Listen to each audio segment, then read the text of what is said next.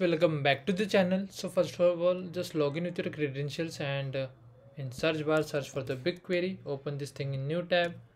Okay, now just come over here. Now come on the task number 1. Copy this e-commerce. Do not copy that full stop. Just copy that and click on OK. Just wait for a second. And now click on this 3 dot. Then click on create dataset. Paste the name which we copy from lab instruction. Click on create. Now just simply come over here and click on check my progress.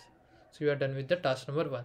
Now just scroll down a little bit and on task number 2 just copy this last query, create a new partition table based on the date. So just copy that. And one more thing guys, for example, if you just copy this query and paste on your editor and you are getting some kind of error here, so that time just refresh the lab instruction page and then again copy the query, because sometime query is not properly loaded and because of that you might face that kind of error.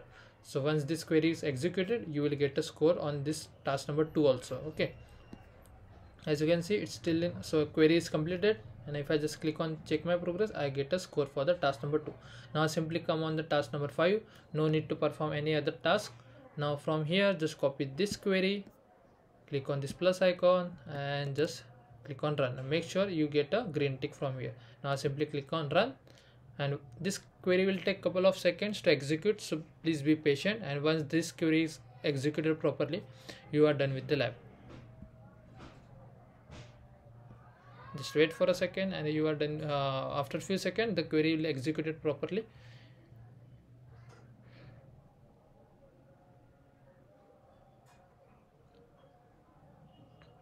So it's done. Now if I just simply click on check my progress, I will get a score without any issue. So that's the way we have to complete this lab. If you still have any doubts, please let me know in the comment section.